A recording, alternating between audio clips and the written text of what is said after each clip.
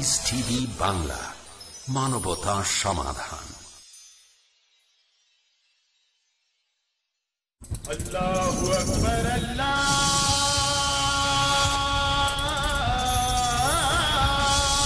আকবার।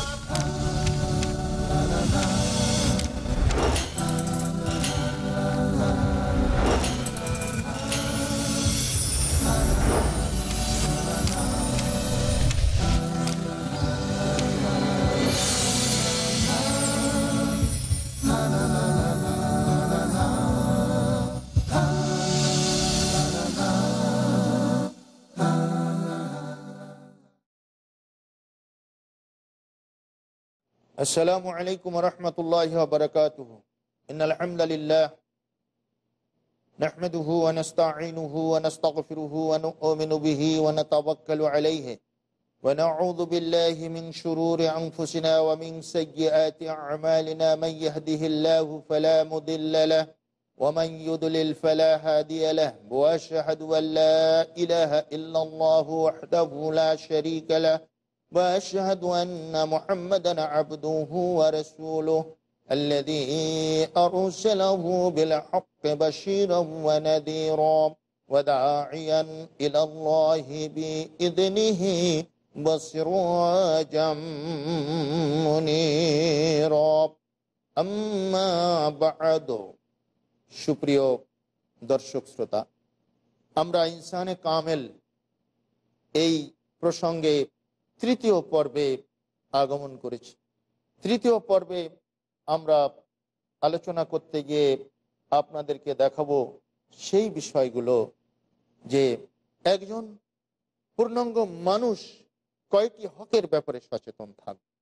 আমরা বিগত পর্বে বলেছিলাম হক্কুন নফস, নফসের হক আদায় করতে হবে।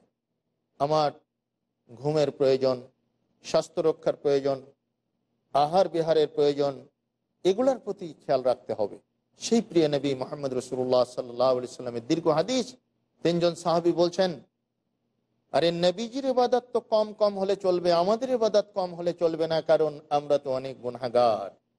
তখন তারা বলছে, ফাকালা আহাদুহুম আম্মা আনা ফাউসাল্লিল লাইলা আবাদা, আমি আল্লাহর নামে কসম করে বলছি আজ থেকে 1 মিনিটও ঘুমাবো না, সারা রাত্রি জেগে জেগে ইবাদত করব, সালাত আদায় করব।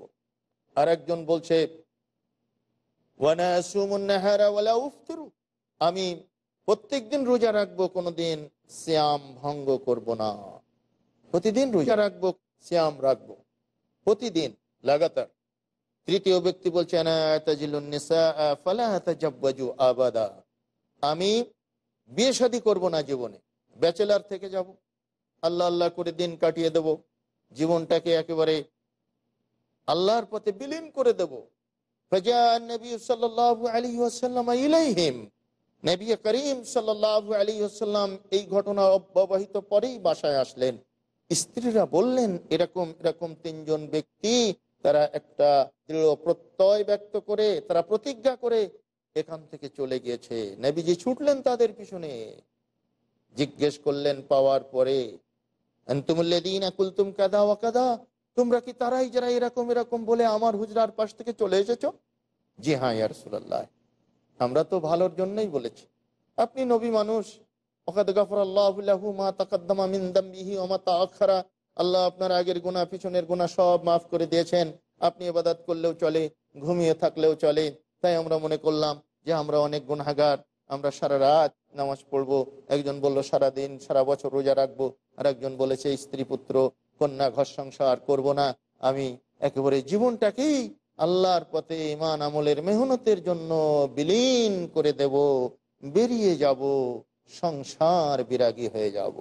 নবী করিম সাল্লাল্লাহু আলাইহি ওয়াসাল্লাম বললেন, আমা ওয়াল্লাহি ইন্নী লা আখশাকুম লিল্লাহি ওয়া আতকাকুম লাহু লাকিন উসাল্লি ওয়া আরকুদু ওয়া আসুমু ওয়া উফতিরু ওয়া তাজাওয়াজুন নিসা ফামান রাগিবা আন সুন্নতি ফালাইসা মিন্নী। হে আমার তিনজন সাহাবী, তোমরা শোনো, আমি আল্লাহর নামে কসম করে বলছি, আমি আল্লাহকে সবচেয়ে বেশি ভয় করে থাকি।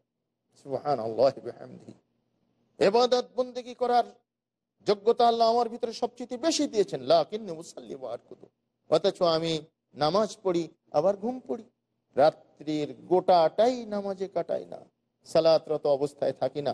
ওয়াসুমু আফতিরু, আর আমি কখনো কখনো সিয়াম রাখি, কখনো কখনো সিয়াম রাখি না, খাওয়া দাওয়া করি, দিনে পানাহার করি।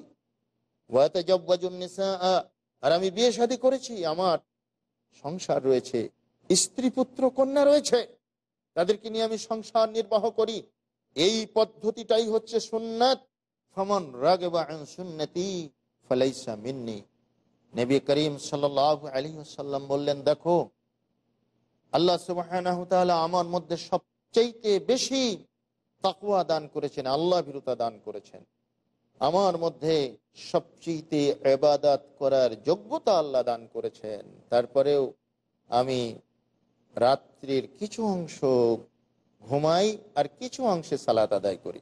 রাত্রের গোটাটাই আমি জেগে জেগে সালাত আদায় করি না।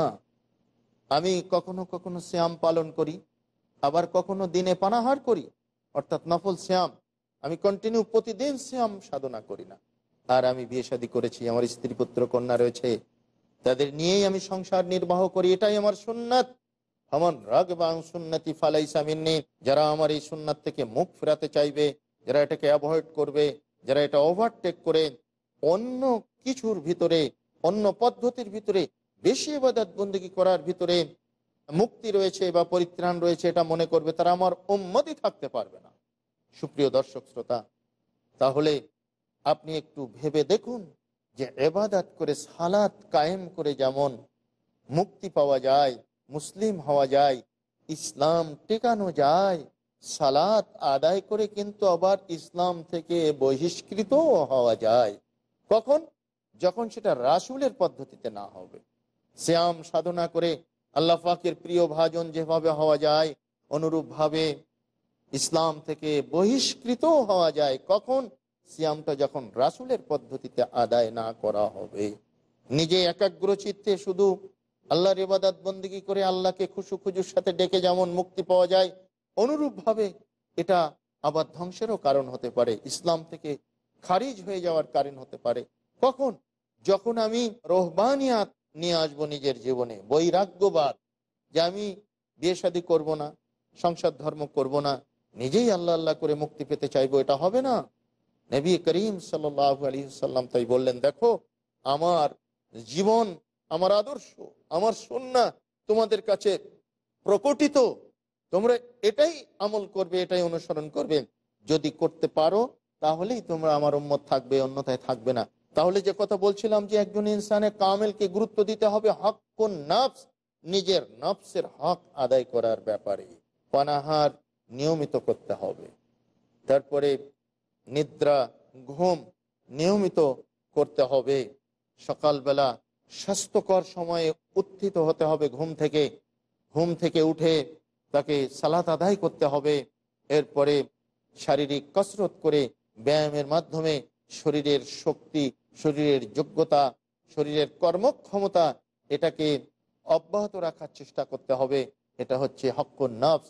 সময়ে বিয়ে শাদী করতে হবে, জৈবিক চাহিদা চরিতার্থ করার জন্য আল্লাহ প্রদত্ত বৈধ পন্থা, বৈবাহিক পন্থা অবলম্বন করতে হবে। পৃথিবীতে বিবাহ ছাড়া অন্য যে সমস্ত পথ ও পদ্ধতি রয়েছে সবগুলোকে পরিহার করতে হবে। তাহলে আমার হক্কুন নফস বা নিজের আত্মার হকটা আদায় করা হবে। সুপ্রিয় দর্শক শ্রোতা, এরপরে 2 নম্বরে যেটা রয়েছে সেটা হলো হকুল ইবাদ, বান্দার হক। একজন মানুষ একাকী চলতে পারে না, মানুষ কিন্তু সামাজিক জীব। সমাজ নিয়ে ব্যক্তি একাকী চলে না, তার একটা সংসার থাকে, সমাজ থাকে, পরিবার থাকে, তার একটা দেশ ও রাষ্ট্র থাকে। এমনকি আন্তর্জাতিক বলয়টাতে কিছু কিছু মানুষের পদচারণা থাকে, যারা সেগুলো একটা অঙ্গাঙ্গিভাবে জড়িত হয়ে জীবন যাপন করতে হয়। মানুষ হকুল ইবাদ আদায় না করলে কিয়ামতের ময়দানে কঠিন প্রশ্নের সম্মুখীন হতে হবে। আমার কাছে আমার স্ত্রীর হক রয়েছে, আমার সন্তানের হক রয়েছে, সন্তানের কাছে পিতামাতার হক রয়েছে, স্ত্রীর কাছে স্বামীর হক রয়েছে। এগুলাকে সব পরস্পরের কাছে হকুল ইবাদ হিসাবে বিধৃত হয়, পরিদৃষ্ট হয়। একে অপরের হক আদায় করতে হবে, এটাই ইসলাম বলে দিয়েছে। হকুল ইবাদ। আমরা দেখতে পাই অনেক সময় ভাই ভাইকে ফাঁকি দিচ্ছে, অনেক সময় পিতা সন্তান সন্ততিকে ফাঁকি দিচ্ছে, ছেলেদেরকে জমি লিখে দিচ্ছে মেয়েদেরকে ফাঁকি দিয়ে। এবং দুঃখজনক হলেও সত্য, অনেক হাজী সাহেব হজে যাওয়ার আগে এই কাম করে থাকেন। নাউযুবিল্লাহি মিন যালিক। এদের প্রাপ্যতা আল্লাহ নির্ধারণ করে দিয়েছেন, বুঝে দিতে হবে, যার যেটা দিয়েছেন সেটা। ফাঁকি দিচ্ছে অনেক সময় অনেক স্বামী স্ত্রীকে, স্ত্রী স্বামীকে। এভাবে পরস্পর হকুল ইবাদ আমরা নষ্ট করে ফেলছি। এটা করা যাবে না। শ্বশুর শাশুড়ি পুত্র বধূর উপরে অনেক সময় নির্যাতন নিপীড়ন করে থাকেন। এটা হকুল ইবাদ নষ্ট করা। তাকে স্নেহ মমতা দিয়ে এই সংসারের একজন সদস্য হিসাবে স্বীকৃতি দান করাটাই হকুল ইবাদ সংরক্ষণের একটি নজির। পক্ষান্তরে বধূ মাতা যারা হন, বৌমা যারা হন, শ্বশুর শাশুড়ির খেদমত করতে অনেক সময় রিফিউজ করেন, না আমার দ্বারা এটা হবে না। তখন কি হয়, সংসারে একটা বিপর্যয় নেমে আসে, পৃথক হয়ে যায় সংসার, বা একে অপরের যে হক থাকে সেটা থেকে একে অপরে মাহরুম হয়ে যায়। অনেক স্বামী আছেন নিজের আয় রোজগার কখনো স্ত্রীর হাতে 10টা টাকা দিয়েছেন, এরকম নজির পাওয়া যায় না। যক্ষের ধনের মতো সব আয়রন চেপের ভিতরে আটকিয়ে রাখে, কিংবা পিতামাতার কাছে, অভিভাবকদের কাছে সমস্ত অর্থ পৌঁছে দেয়, নিজস্ব এখতিয়ারে খরচা করার মতো কোনো 2 পয়সা তার হাতে দেয় না। এটা কিন্তু হকুল ইবাদ নষ্ট করার একটি নামান্তর। এভাবে অসংখ্য পরিসর রয়েছে যেখানে হকুল ইবাদ সংরক্ষিত হয় না। প্রিয় দর্শক শ্রোতা, আসুন এ পর্যায়ে আমরা বিরতির দ্বার ও প্রান্তে উপনীত হয়েছি। আমরা স্বল্প সময়ের জন্য ছোট্ট একটি বিরতি নিব। বিরতির পর আবার আমাদের আলোচনার ধারাবাহিকতায় ফিরে আসবো ইনশাআল্লাহ। ততক্ষণ পিস টিভি বাংলার সাথেই থাকুন। আসসালামু আলাইকুম ওয়া রাহমাতুল্লাহ।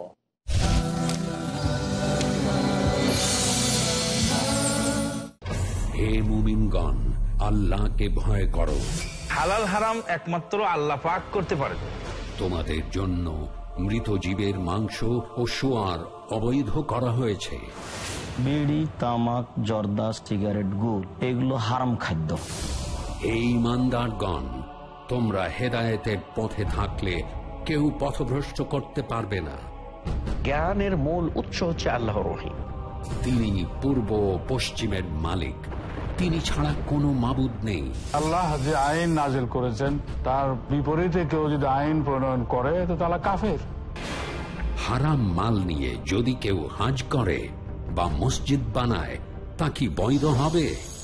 জানতে হলে দেখুন ইসলামের শ্রেষ্ঠত্ব প্রতি শুক্রবার রাত 11:30টায় বা পুনঃ সম্প্রচার সকাল 10:30টায় বাংলাদেশে পিস টিভি বাংলায়। দ্বিধা, দ্বন্দ্ব, মূল্যবোধের অভাব, প্রকৃত বিশ্বাসের অভাব, অসচেতন জীবনযাপন, ধর্মকে ভুলভাবে তুলে ধরা, ধর্মীয় গ্রন্থের পরিবর্তন এবং সংস্করণ যথাযথ তথ্য পেতে সকল ক্ষেত্রে আমি সংগ্রাম করছি সত্য প্রকাশ করতে। কারণ এটা যেন আপনার অধিকার, আর আমার দায়িত্ব সত্যটা বলা। দেখুন সত্য উন্মোচন প্রতি শুক্রবার থেকে বুধবার রাত 9টায় আর পুনঃ সম্প্রচার সকাল 7:30টায় বাংলাদেশে পিস টিভি বাংলায়।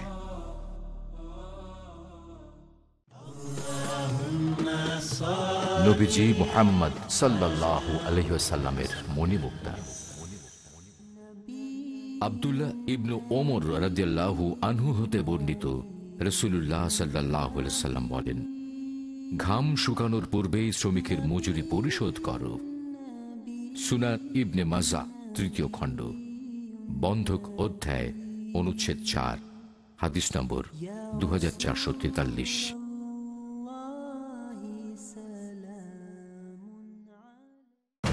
কোরআনের দৃষ্টি, হাদিসের ভিত্তিতে।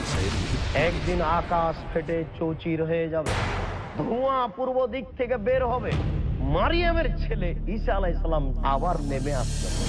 দাজ্জালের কপালের উপরে কাফ ফা রা লেখা থাকবে, মানে দাজ্জাল কাফের। মানুষ বেশি বেশি নেশাদার দ্রব্য পান করবে, বিদ্যা উঠে যাবে, মূর্খতা বর্ষণ হবে, পুরুষ কমে যাওয়া, নারী বেশি হয়ে যাওয়া, মানুষ নির্দ্বিধায় তার পিতাকে হত্যা করবে। কিয়ামতের অনেক লক্ষণ জানার জন্য দেখুন শাইখ আব্দুর রাজ্জাকের সাথে কিয়ামতের আলামত। পরবর্তী অনুষ্ঠান পিস টিভি বাংলায়।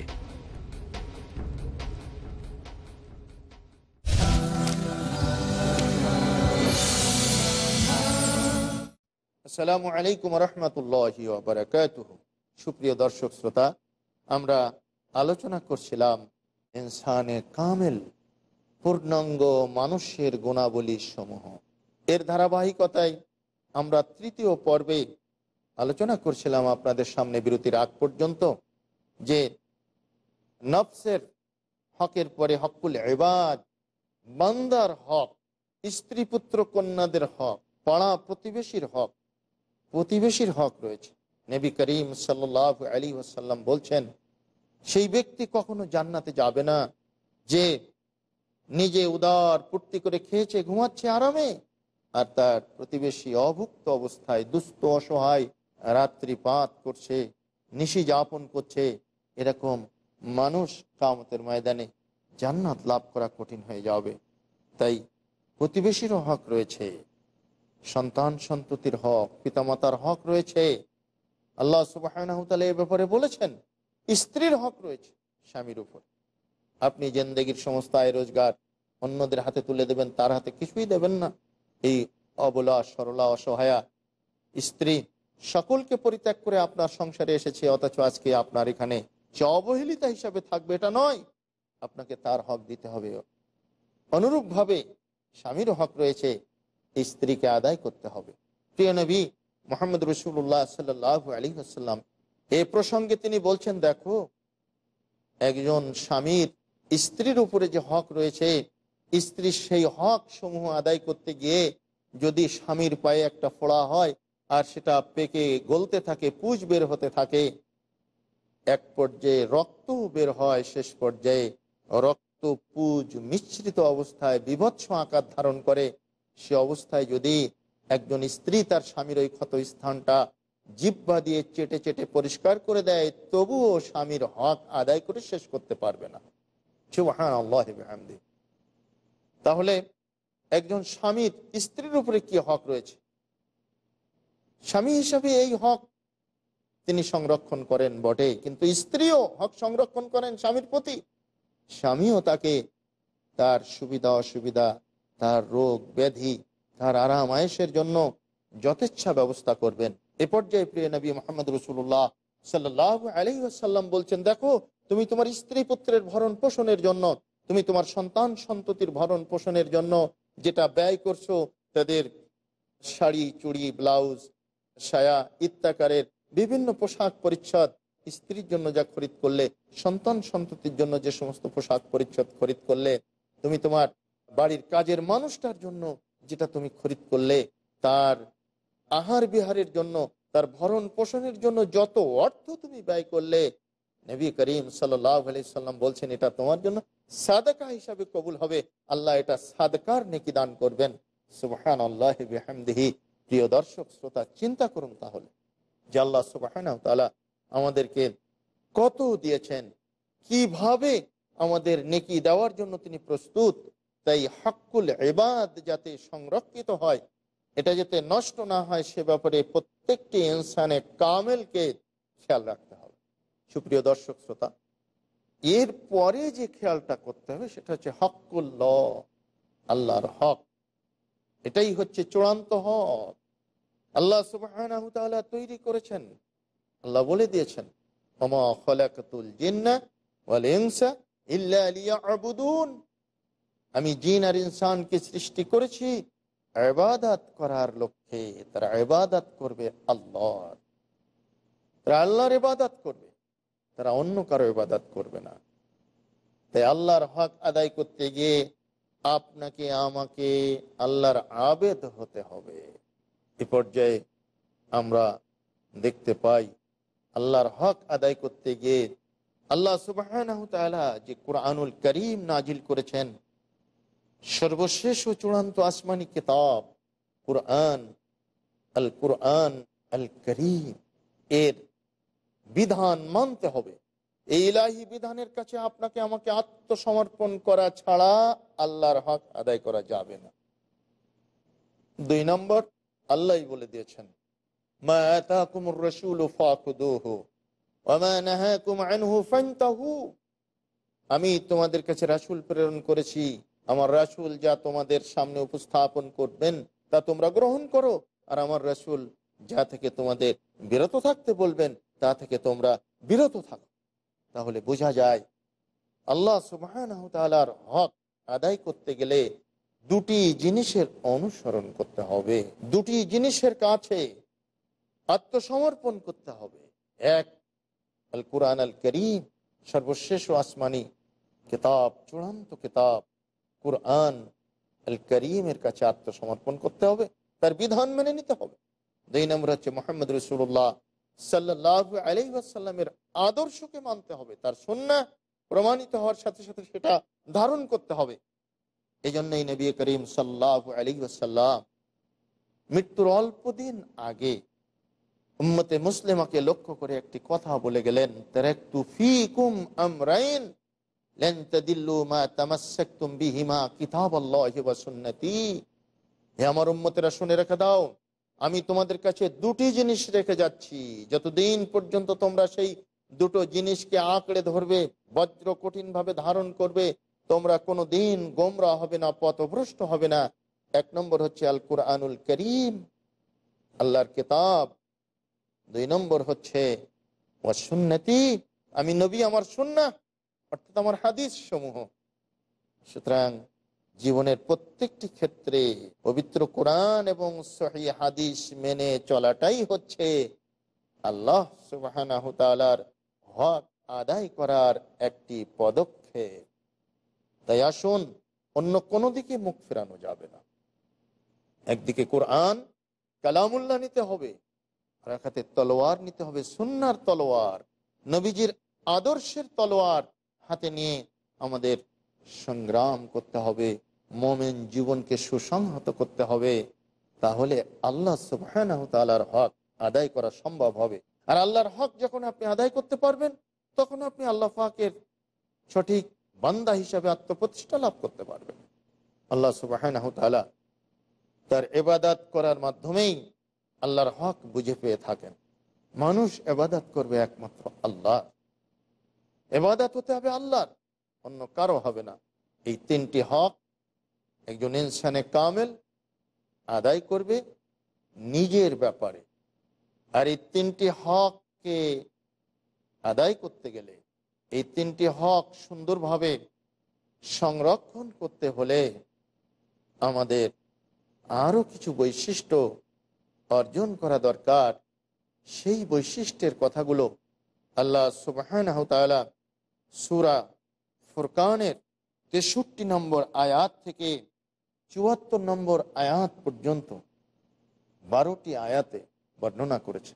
আমরা ধারাবাহিকভাবে সেই বৈশিষ্ট্যগুলো, যে গুণগুলো আল্লাহ উল্লেখ করেছেন ইনসানে কামেলের জন্য, সেগুলো আলোচনা করব। 63 নম্বর আয়াত থেকে 74 নম্বর পর্যন্ত এই 12টি আয়াতে আল্লাহ সুবহানাহু ওয়া তাআলা 13টি গুণ বর্ণনা করেছেন। কোন কোন তাফসীর কারকগণ 11তে উল্লেখ করেছেন, কোন কোন তাফসীর কারকগণ 12তে উল্লেখ করেছেন, আবার কেউ কেউ 13 উল্লেখ করেছেন। 12, 13, 11 যেটাই ধরি না কেন, গুণগুলো সব ধারাবাহিকভাবে এই 63 নম্বর আয়াত থেকে 74 নম্বর আয়াতের ভিতরে বিধৃত হয়েছে, সেখানে আলোচিত হয়েছে। আমরা সেই আলোচনাটা আপনাদের সামনে তুলে ধরব ধারাবাহিকভাবে ইনশাআল্লাহুর রহমান।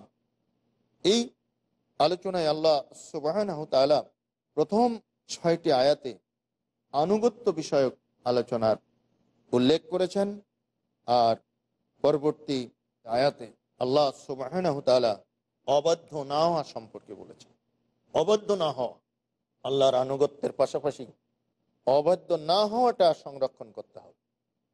আমি আনুগত্য করলাম, আবার এক পর্যায়ে অবাধ্য হয়ে গেলাম, তখন দেখা গেল আমার এই আনুগত্য কোনো কাজে আসলো না।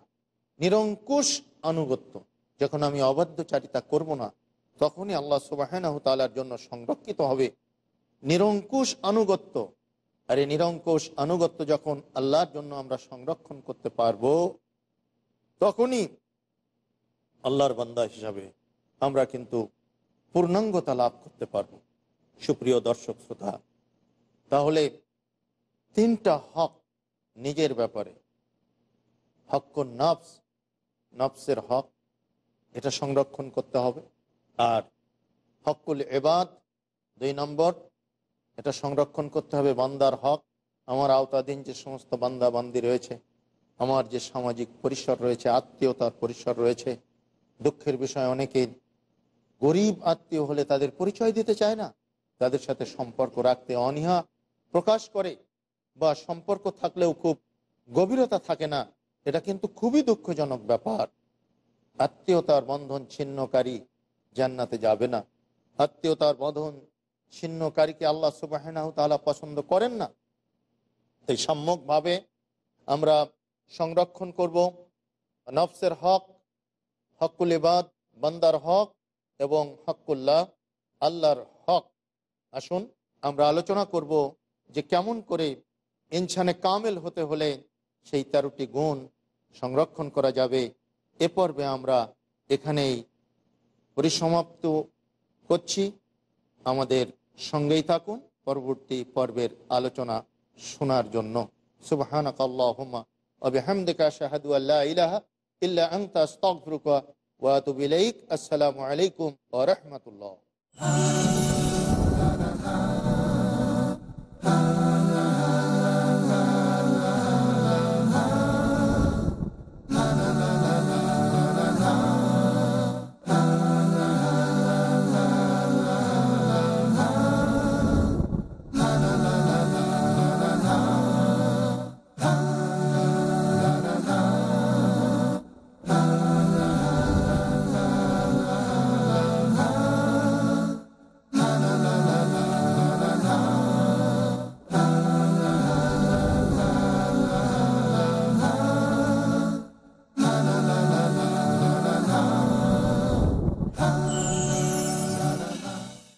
আসসালামু আলাইকুম, আমি মোহাম্মদ বদরুদ্দোজা নদভী।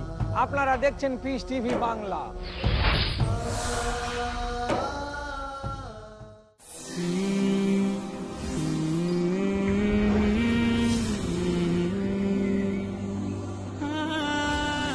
ইসলামী শরিয়ার রয়েছে সুনির্দিষ্ট সুমহান লক্ষ্য, উদ্দেশ্য ও নীতিমালা।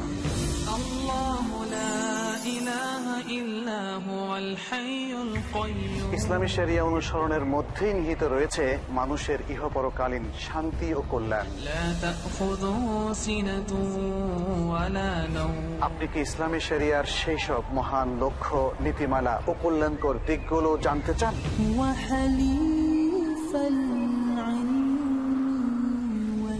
তাহলে দেখুন ইসলামী শরিয়ার লক্ষ্য, উদ্দেশ্য ও নীতিমালা সংক্রান্ত আমার আলোচনা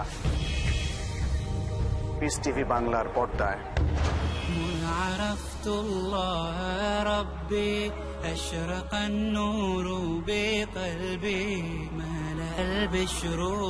জানুন সেই আদর্শ নীতিমালা যা মানবতার সব সমস্যার সমাধান করে দিল। ইসলামী শরিয়ার নীতিমালা আজ রাত 9:30 পুনঃ সম্প্রচার সকাল 8টায় বাংলাদেশে পিস টিভি বাংলায়। Saturdays provide. In Britain, we are facing one big problem, that are you Muslim or British? The space to talk. In India, back home,